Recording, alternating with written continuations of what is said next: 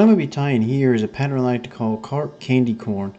As you kind of seen in the introduction with the tie that was spinning, you can tie it with a bead head, and I'm going to put some lead behind this bead head, actually lead-free wire behind this bead head.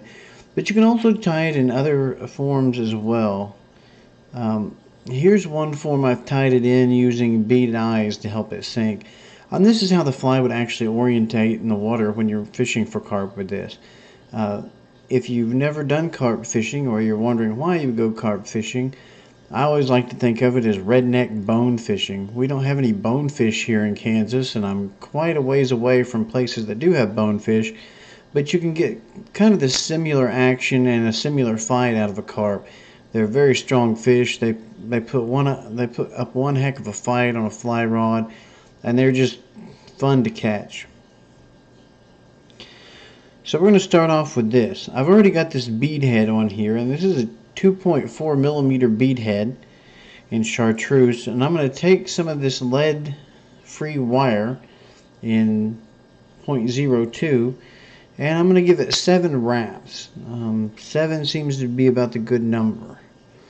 There's 1, there's 2, 3, 4, 5, 6, push that back a bit, and 7. And we'll just go ahead and break that off.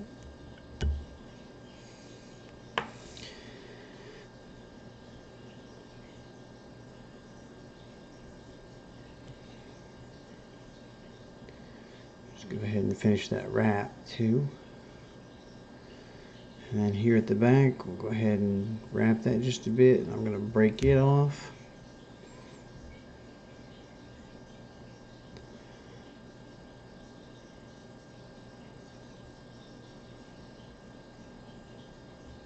And then I'm going to shove that into the back of my bead head.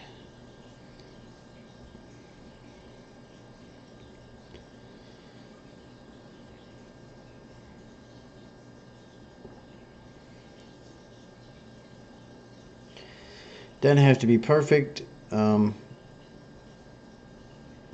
kind of get over perfectionism on it, but it really doesn't matter.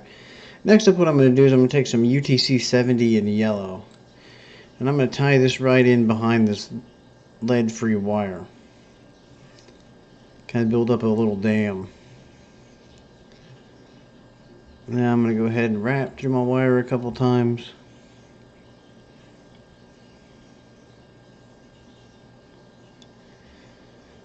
And I'm going to finish up right there.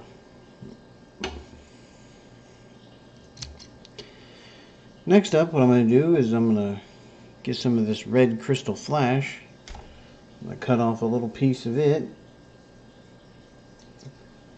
I'm going to fold it in half. Make another cut. I'm going to take those pieces and fold those in half.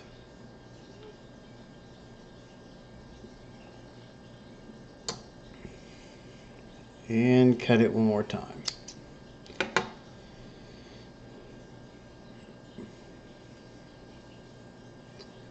Go ahead and tie this in at this point.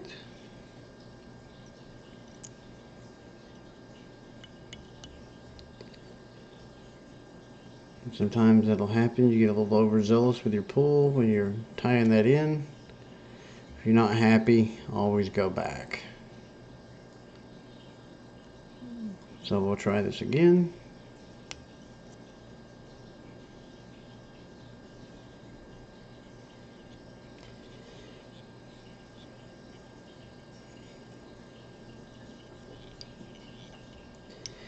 I like to tie this as far down the hook shag as I possibly can. I actually tip my vise to the side a little bit of my rotary vise to make sure I got about all the way down there. Once I'm there, I'm going to come all the way back up. Going to snip this little part off here. And I'm going to come to the back and we'll get these 4 pieces. And then these tails, you can leave them a little bit long, but I always like to use this this point of construction, and my vise right here is a guide, so I get them all the same length, and then cut it right there. Excuse me. And then I'm going to come all the way back down to the bottom of this fly.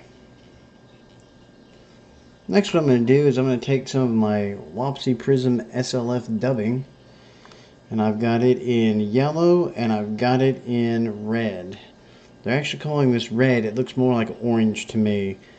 And I'm going to take an equal amount of those. So I've got an equal amount here.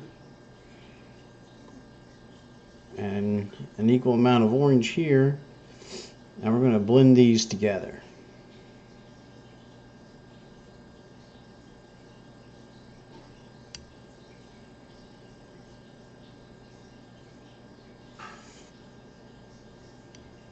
And this needs just a touch more orange.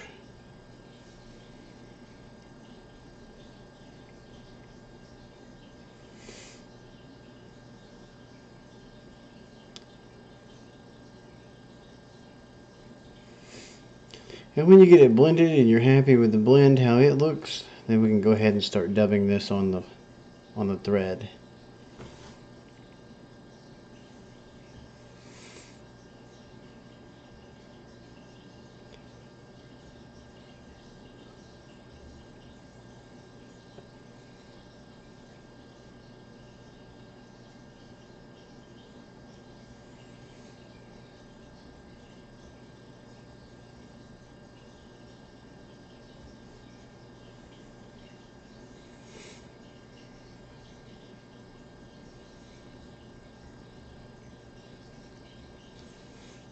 On this one, I try to keep a regular taper like you would for any type of fly.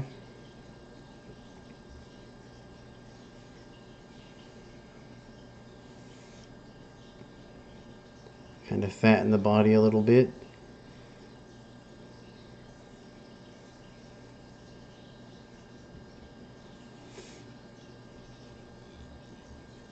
And when I get to this point to the back of the wire, I'm going to stop. That's why I always use about 6 or 7 turns on that, because I want my body to stop about there. And it's right in line with the hook point, just a little bit far forward of it. But that's about where I want to start the Palmer hackle of this. I actually have something called Palmer Chenille in orange, and this is a size small. I got this from a local shop I found online. Another fellow fly tyer, Kim Burnett, ties a lot of crappie flies, and I asked him where he got some of his chenille and some of his other stuff, because it was a lot better than what I could find elsewhere. And he said, go to Grandpa Bob's, and that's where I get all my stuff. I went there, and they have some really neat products that I've not been able to find anywhere else. They're great for jig tying. They're really great for other Midwest style tying. So that's where I get some of my stuff for carp and some of my stuff for crappie. But I'm going to take this chenille, it's kind of like a brush, and I'm just going to tie this in right on top of that wire. And I'm going to go ahead and work my entire way down right up to the back of the bead head. And this we will palmer on. By palmering, you take it, you pull back all the fibers, and you just do one wrap right in front of the other. And we're going to do this until we get all the way right up against the head.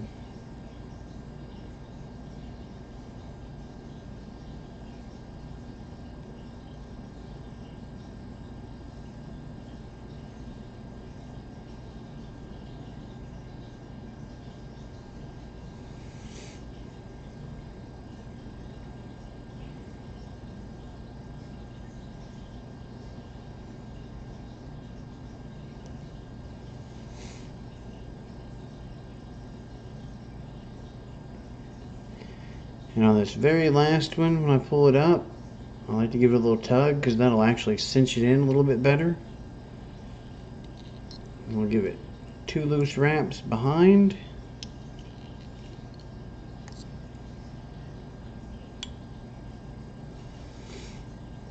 I'll go ahead and cut this off.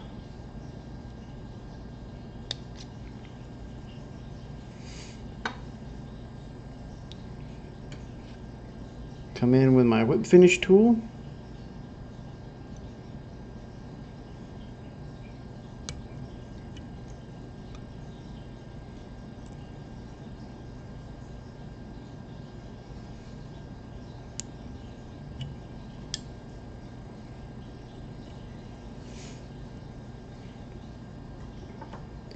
And there you have the carp candy corn. Hope you enjoyed this pattern. Hope it helps you catch some carp.